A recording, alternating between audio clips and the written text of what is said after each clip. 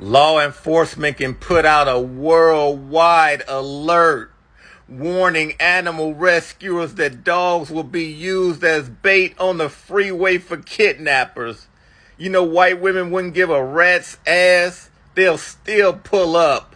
It'll look like a motorcade on that freeway. They'll be organized as fuck. One will be talking to the kidnapper while the other one grabbing the chiweenie.